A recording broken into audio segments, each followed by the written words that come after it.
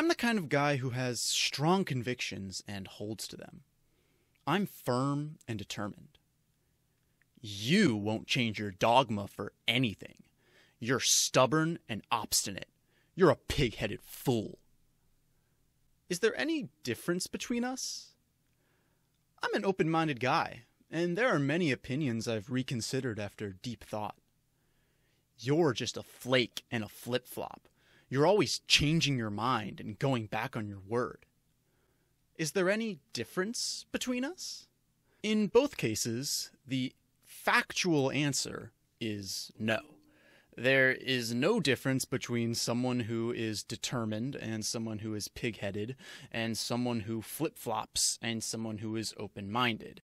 In both of those examples, I utilized Russell conjugations to puff myself up and put you down, even though, factually, we could literally be describing the same person, just with words with different emotions. How about this? Is the US government investing in an important defense initiative, or did we just start another war? If Hamas kills civilians, is it terrorism or resistance? Of course, the US and our allies always regret any collateral damage that might unfortunately occur during our important defense campaigns.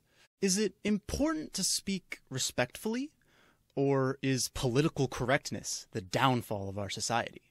You might think that any of these constructions could be accurate depending on the context, but you could use either one to describe the exact same thing. The only difference is how you feel about it. For as long as we know, governments, politicians, media sources, and regular people have used Russell conjugations to adjust how people feel about certain things. The rise of the internet and social media have made Russell conjugations even more powerful. With emotionally charged language everywhere, how are we even going to begin to interpret reality? For over a year, I have been developing a fine-tuned AI model alongside an online tool to highlight Russell conjugations in text automatically and provide their emotionally opposite factual equivalents. And it's finally almost ready to be released to the public. I first learned about Russell conjugations over 5 years ago on Eric Weinstein's podcast, The Portal. In 2017, he wrote a short essay to answer the Edge Foundation's annual question, which that year was, what scientific term or concept ought to be more widely known?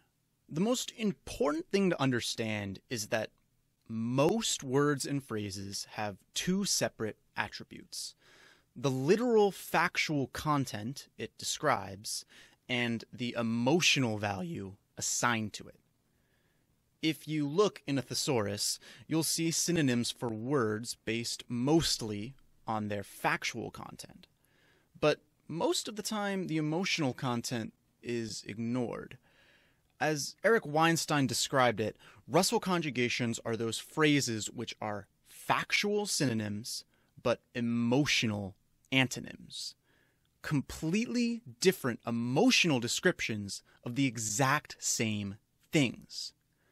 And they're all around us. The concept was first popularly demonstrated by Bertrand Russell on a British radio program in 1948, yet despite the fact that multiple people have described this phenomenon, and pollsters, politicians, and companies are creating and leveraging Russell conjugations every day to emotionally support their goals, it has remained a mostly unknown concept.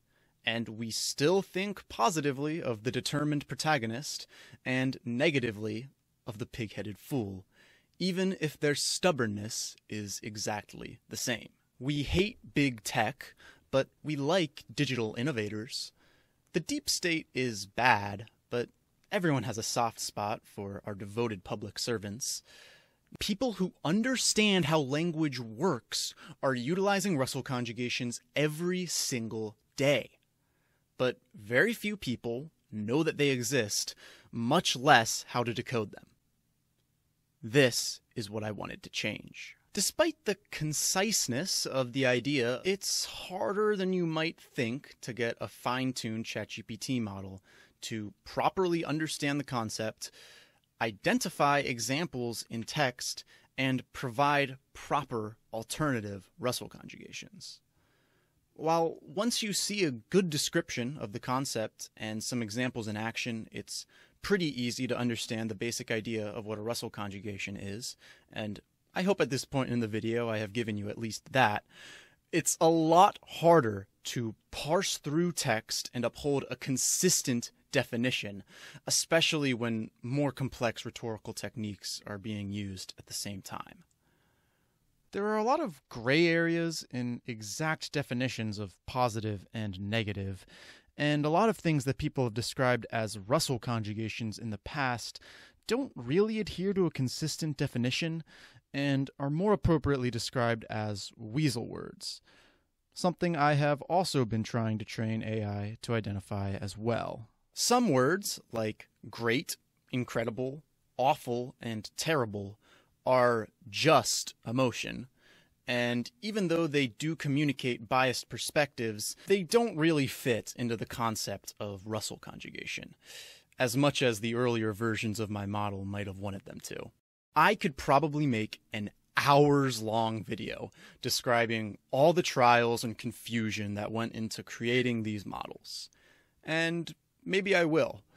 But now, the definitions are mostly consistent, I've greatly increased the size of my training set, and I am now in possession of an AI model that can identify and find alternatives to Russell conjugations in text. Mostly. Sometimes it highlights things that don't really make sense, and sometimes it provides alternatives that aren't actually emotionally different or are just completely grammatically incorrect in context.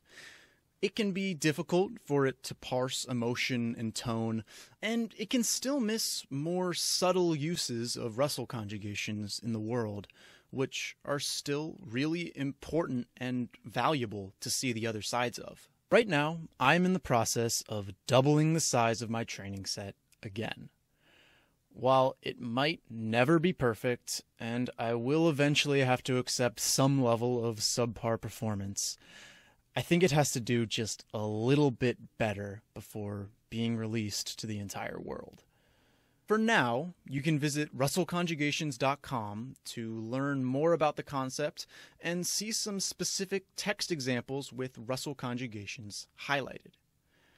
I have also given access to the current version of the model to a few specific individuals, and hopefully you'll start seeing some more interesting and important examples of texts with Russell conjugations highlighted in your social media feeds. The goal right now is for everyone to become aware of the concept, to see just how many words and phrases in regular use can be given completely different emotional meanings with the exact same facts. There are other things I'd like to be able to do with the model in the future, but for now, with my resources, this is the goal. And I think that identifying and sharing examples with this website will help achieve it. I hope you'll visit the website, which is linked down below, and share this with the people you know. Stay tuned for updates to the model, and comment below or reach out to me in some other way with text examples that you think would be interesting or important to see illuminated. I'm still working on the training sets for the new model, and I want to maximize its performance as much as possible. I appreciate any help you can provide. Thank you.